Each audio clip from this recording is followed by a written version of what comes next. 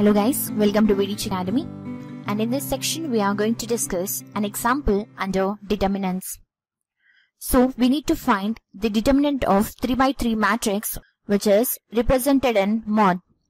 So let me remind you the formula to find determinant of such matrix, which is sum of the products of elements of the first row with their corresponding cofactors. So we need to find cofactor of the elements in the first row. And now let us find the cofactor of 1.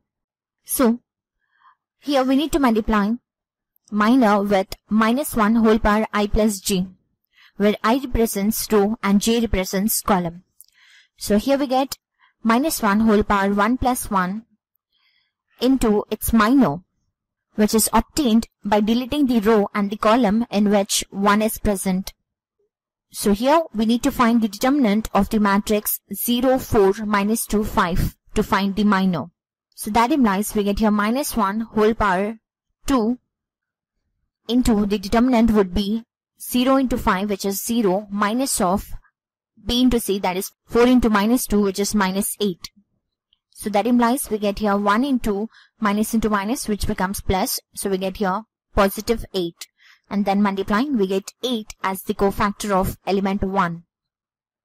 And now coming to the next element. So cofactor of -1 would be equal to -1 whole power the first row plus, as it is present in second column, we get here 2 into, by deleting the first row and the second column, we get the determinant for the matrix 3, 4, -4 and 5. So let us write the same over here. So that implies we get -1 whole cube into the determinant value, which would be 15 minus of -16. And then performing the operations, we get -1 into 15 plus 16, which is 31.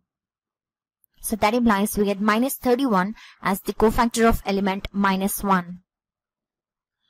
And now coming to the next element.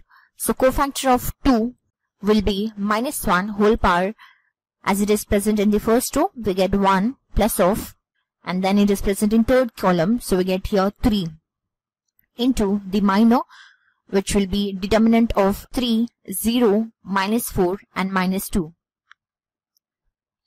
So that implies we get -1 whole power 4 into the determinant, which is 3 into -2, which is -6, minus of 0 into 4, which is 0.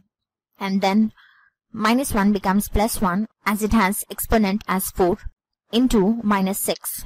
And then by multiplying, we get -6 as the cofactor of element 2.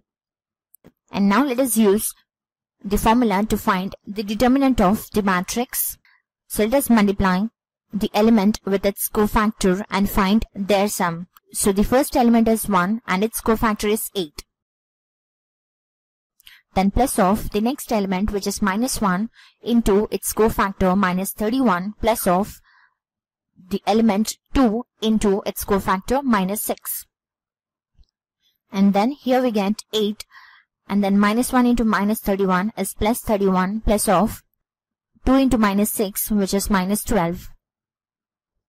So that implies we get 27, which is the value of the determinant. So make a note of the process to find the minor as well as to find the cofactor by just multiplying -1 whole power I plus j into its minor. So this is how we find determinant of a matrix of order 3 by 3.